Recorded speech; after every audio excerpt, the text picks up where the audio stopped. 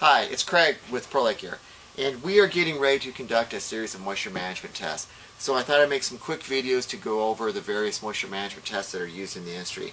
The first is a vertical wicking test, and it's a very simple test. You simply suspend fabric over a water source, and there's two options for how you conduct the test.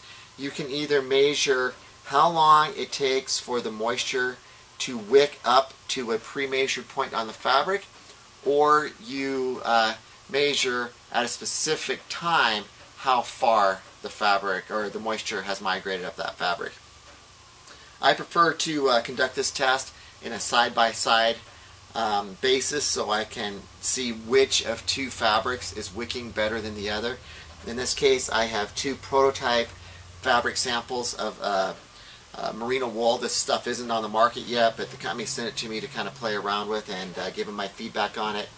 On the left you can see, well, I'll zoom in, you may not be able to see this on camera, that the lighter covered fabric on your right, I guess it would be, is wicking faster than this darker colored fabric on your left. This is a jersey knit and this is a rib knit, and they're both merino wool based fabrics.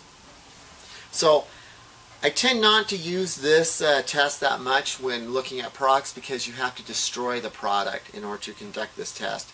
And I just prefer not to do that unless I have to. So if you have any questions on this, feel free to give us a call, 406-582-0508, or send us an email to info@prolitegear.com.